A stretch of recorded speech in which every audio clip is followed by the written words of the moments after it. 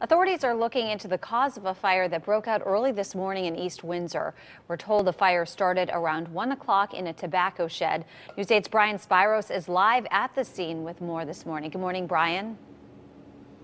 Good morning, Allie. Good morning, everyone. We're standing right along Main Street here in East Windsor. There's still crews here on the scene, but for the most part, we've seen some of them leaving. The fire is out. Now, we have video that we shot just a little while ago. We could still see flames when we got here. We're told that crews were actually burning off propane that was on scene. Now, as you mentioned, the fire started around 1 o'clock this morning. The East Windsor Fire Department tells News 8 that they arrived here after a nearby cop actually noticed the flames. Now, according to officials, the fire started in a tobacco shed and spread to several nearby mobile homes in Red Hill Park.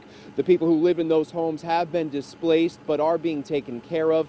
Other homes in the area also had to be evacuated as crews tried to put out the blaze. Now, one of the people who lives here says she heard an explosion right before the fire started, although fire officials have not confirmed if there was in fact an explosion.